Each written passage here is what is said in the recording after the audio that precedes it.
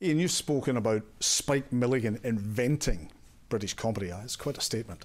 Yes, I've probably overdone it, but essentially I meant that almost everybody in British comedy since he put on the Goons on radio has acknowledged a debt to him. And up to that point, I mean, it was very much music hall and variety. And then Spike appeared, and it was anarchy, it was surreal, and it was narrative. It had parody in it, it had stories. It was a completely different beast. And I think that's what we wanted to celebrate, to say he invented this way of doing it in this medium. And that's particularly true in radio. And is it something, Nick, that will transfer to modern audiences, do you think? Well, I think it will. I mean, we've been very lucky that even our children who didn't know Spike before we did the play absolutely loved it. You know, we've had younger audiences come in, and the best endorsement we've had was from a dad, complete stranger, who tweeted after a show at the Watermill in Newbury, said, I did something right last night. My 15-year-old came to see Spike. He said he could see it every day of the week from now on forever. So we feel our work isn't quite done, but we're very pleased with the response. And how would you describe Spike Milligan's humour to somebody who hasn't seen it? Oh, well, it is very anarchic and very surreal. There are elements of silliness, but I mean, one of the things that we really enjoyed developing and exploring with the play is how subversive and satirical it is. We didn't realise, and I was a big Goon fan being brought up in the 1960s on Goon Show records, but we didn't realise until we sort of trawled through the 250 episodes that he wrote. I mean, 250 episodes, that's an awful lot of comedy to write. That he was doing, for example, a parody of the coronation a year after the coronation. And the BBC hauled him in front of management and said, "What are you doing? This is absolutely outrageous. You've got Peter Sellers doing an impression of the Queen." And Spike said, "No, it's not the Queen, it's the Duchess Boyle de Spudswell." And they said, "No, it's the Queen." He said, "No, it isn't." And he didn't try and disguise it very hard. The chief commentator was called Richard Dingleby. But, you know, we think we're in an age of deference and, in the old days everyone was very respectful and whatever. It just isn't true.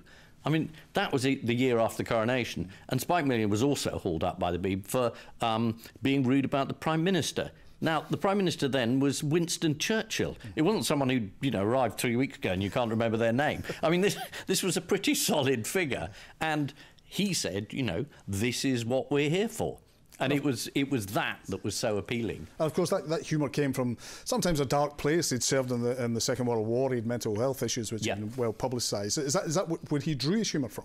Yes, I think both being in the army, in which he and Peter Sellers and Harry Seacombe, they're all working class squaddies who found a way to be funny in the army against this absurd structure, moved into the BBC, found much the same people in charge, and rebelled again. And that was the motivation. His own mental health issues, I mean, we don't shy away from. No, we do. There are two major incidents that we cover, but both of them are infused with humour. He couldn't help making jokes, even though he was in the depths of despair. And that's something that we sort of tried to get over in the... he's just a very funny man. So why now? Why the play now? Well, what... we were hoping is that it was written, the Goon Show was written in a period of austerity, unpopular government, cost of living crisis. We were trying to think of something else.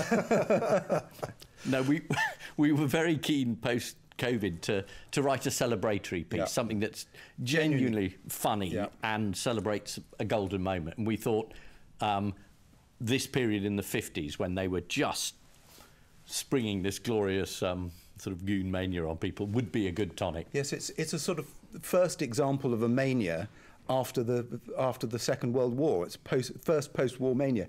Then came Beatlemania, and it's hard to understate, the impact that the Goons made with their novelty records and they were appearing on...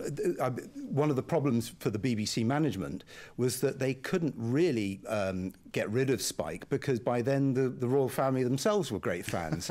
And the heir to the throne was a complete addict. So it's difficult to start saying, well, this is very disrespectful. Yeah. Off you go. You touched on satire, and you're both well known for satire. You from the Private Eye and Have I Got News for You, and your cartoons. The particular era we're in just now, is it actually hard to satire? You have to work harder because they're trying to do it themselves. But it's still perfectly possible. It's a 24-hour job, though. That's the trouble. It never stops. I mean, really, for the last 2 years, it's been exhausting. But you know, thanks very much to successive prime ministers. They've worked very hard to make our job easier. You, of course, are a cartoonist, and it always seems to me that cartoons just boil things down to the nub. What is it you look for to make a good cartoon? Oh. Anything that sells to an editor, I think, is the bottom line. I was about to say that. I think what you need as a cartoonist is a really sympathetic and brilliant editor who will spot... Who might that be? Yeah, names escape me. And you, of course, have got a reputation as being one of the most sued men in British history, if not the most. I'm sure I've lost the record very, very happily. There was a mad period in the 80s and 90s where libel was just like the Wild West. Nowadays, it's all privacy and confidentiality. So as a journalist, if you try and find out about anything, any sort of government department that outsources anything, they say, oh, no, that's confidential, that's a private commercial. And you say, well, isn't it our money? And they go, no, it's secret.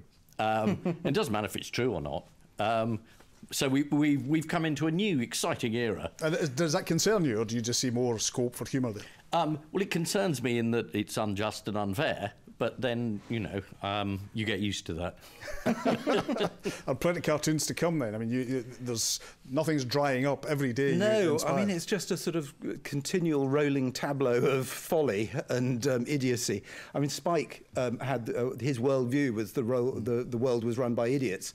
And, you know, nothing in the last few weeks suggests otherwise, to be honest. And your focus will mostly be Westminster, but can you see that across the nations of the UK, the world? The same things, really, the same things to pick up on. Yeah. Yes, absolutely. The most important thing for cartoonists really is to have somebody easy to draw. And it was a joy having Boris, because I think even you could even draw. I could draw Boris. It was one of the great joys of discovering about Spike. The more research we did, he did quite a few cartoons for Private Eye back in the 60s and 70s. He's rather sort of unsung cartoonist. And he came up with very, very funny jokes. And one of the joys as a young cartoonist was that they were very badly drawn. And it made you think... It was an inspiration to me. It is an inspiration. And it really doesn't matter how badly you draw. If the joke is good, it will get published. And on that point, one of your previous editors in Private Eye advised you, if Spike Milligan sends you anything, print it. Yes, and that was very good advice. And because Richard Ingram's he's quite a rigorous editor, and his advice was just put it all in. And Spike used to ring up Private Eye, the offices, and you knew it was Spike because he'd pick up the phone and go, "Bloody BBC!" That was it. That was the introduction. His war with the BBC was never really over. And very finally, we saw you on Who Do You Think You Are?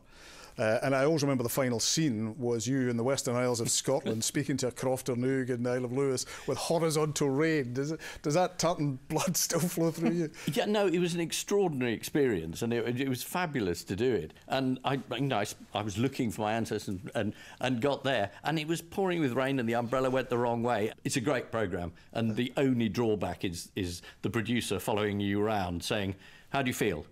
How do you feel? Will you cry? Go on, cry now. Cry. Go on, cry."